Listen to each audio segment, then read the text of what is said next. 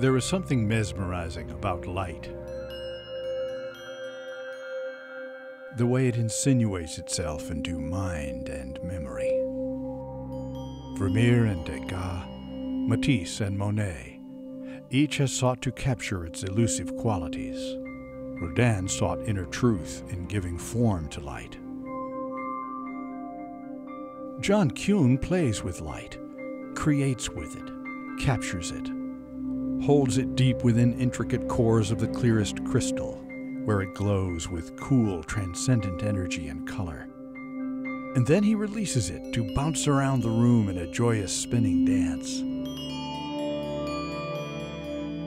People say a lot of things about my artwork. Most often they describe it as beautiful, awe-inspiring, breathtaking. Every so often, an individual gets the spiritual connection, and that's when it's most rewarding to me. There are Kuhn cubes and Kuhn circles, wings and columns, ribbons of glass and stainless steel, and clusters of slowly turning pendulums whose reflections reach out and draw the surrounding space back into the work. Such artistic exuberance is fast becoming the trademark of this North Carolina glass sculptor. Kuhn's, as his work is often called, are found in influential museums and galleries throughout the U.S. and increasingly the world.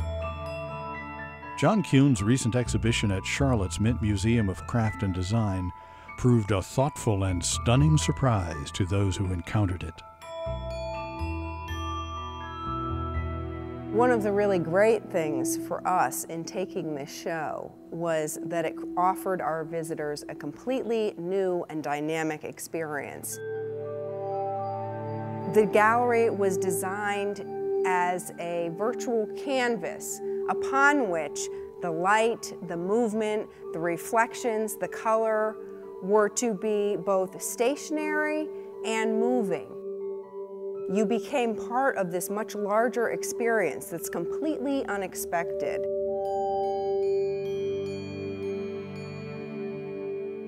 Kuhn's early pieces were connected to the earth, grounded in traditional glass-blowing techniques.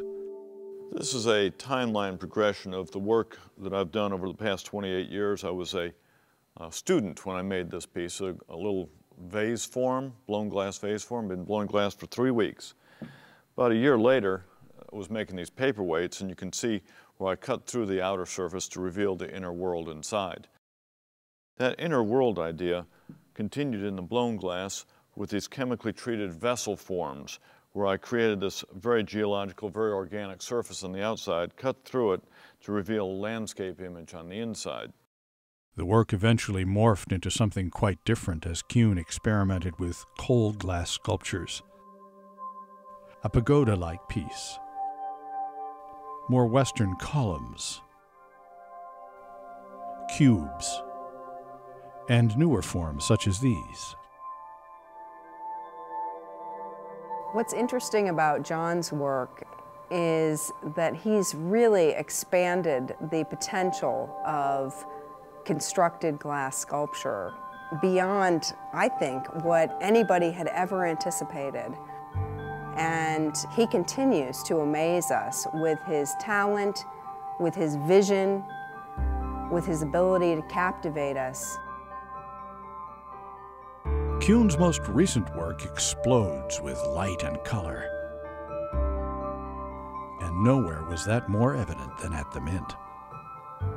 These pieces were all in some way, some kind of breakthrough for me, and they were all very important to the exhibition at the Mint Museum. But the piece that was probably one of the most significant breakthroughs was this piece entitled Golden Dusk. There's 12 wedges that all fit together to create a circle, and then once they were all fit together, then the whole thing was ground on a lathe into a circular form. Every step of the way was new. It was something that we'd never done before.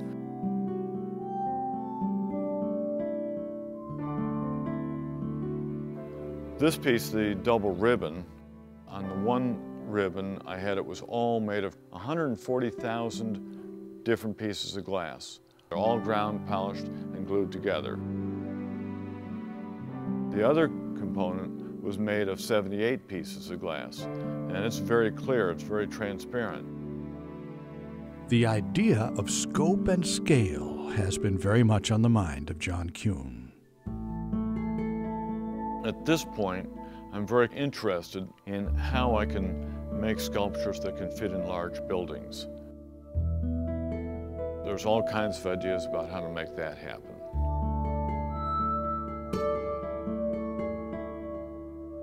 This very large sculpture took over 2.5 years and 20 people, a 20-person team to make. Weighs 1.5 tons. We made the whole thing, the stainless steel, the glass, the motor assembly, the computers, this granite-like base. Put it all together. It took a tremendous effort and was a great challenge, but I'm very proud to say that with the help of my team, we were able to do this.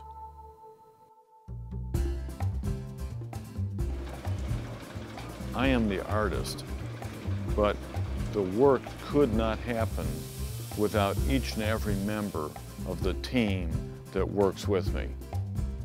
Artisans, craftsmen, engineers, machinists, glass technicians. When an artist's vision is larger than he can create with his own 2 hands, that he needs help. It all relates back to the vision, the initial vision that the artist has.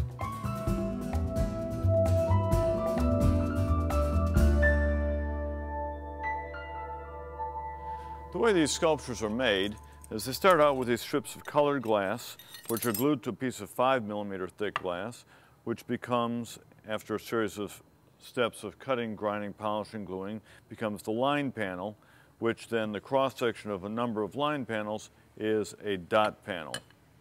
This dot panel becomes the beginning of a sculpture. The dot panels eventually become what Kuhn calls core material, the burst of suspended color at the heart of many of his pieces. They come together over time in the studio's glue room.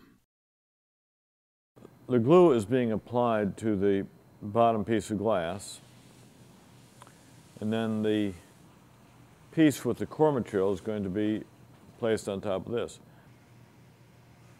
Any air bubbles or lint is being picked out of glue. Make sure it's a perfectly clean glue joint. The second piece is placed on top using an incredibly transparent museum-quality epoxy developed by Texaco Chemical Company some 20 years ago. It's hard for most people to imagine the intricacy of what goes into this work. Intricacy? Yes. And lots of time, anywhere from 3 months to more than 2 years for each piece. And then there's technology. In the bowels of Kuhn's studio on the northern edge of Winston-Salem's downtown arts district, a collection of industrial-strength machinery stretches the artist's creative horizons. Every single one of the machines in my studio expands the scope of my work, allows me to do more than I could do by hand.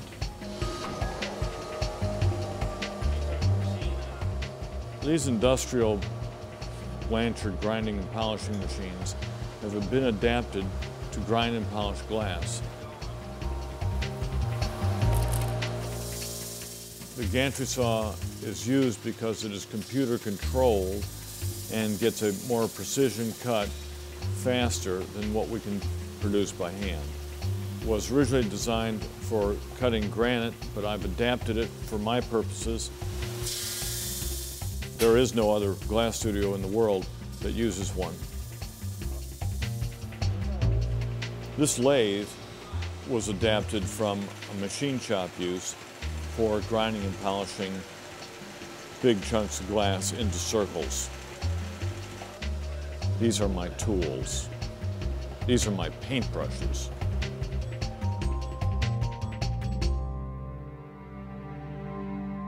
Considering the scope of Jon Kuhn's present work and the richness of his imagination, what might this artist's paintbrushes create next?